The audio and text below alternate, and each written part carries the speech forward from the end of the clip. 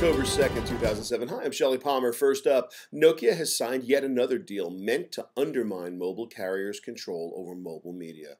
News Corp, Sony Pictures, and CNN have all signed agreements directly with the handset maker to distribute videos on Nokia phones. How will the carriers fight back? One can only imagine. TV Guide is looking to fully transition to the YouTube era. The company is officially launching a new online guide that highlights a mixture of content from user-generated sources and traditional television networks. Visitors to the site will be kept informed of the most popular and topical online video content. Starbucks begins its partnership with Apple today, offering Wi-Fi access to the iTunes Store at Starbucks locations. Users will be able to view a playlist of current and recent songs being played in the store and easily click to purchase them. This service will launch in 600 Starbucks in New York and Seattle and reach most major cities by the end of 2008. YAHOO has significantly retooled its search engine in its quest to chip away at Google's dominance.